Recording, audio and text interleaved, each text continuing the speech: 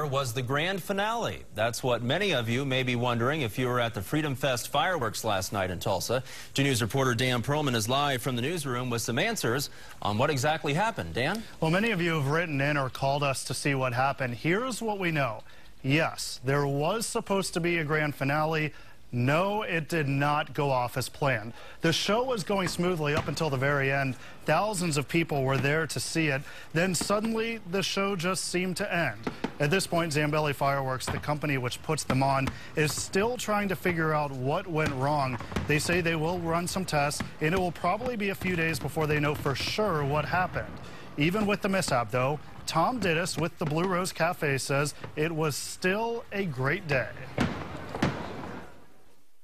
Everybody came in and had a great time. The park was full. Everybody was jovial. And again, we were really, really pleased with the turnout.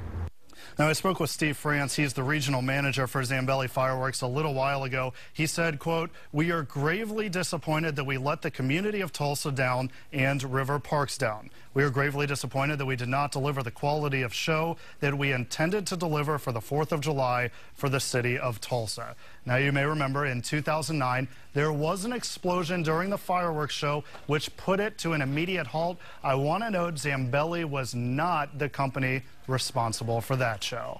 Live in the newsroom, Dan Perlman, 2 News, works for you. All right.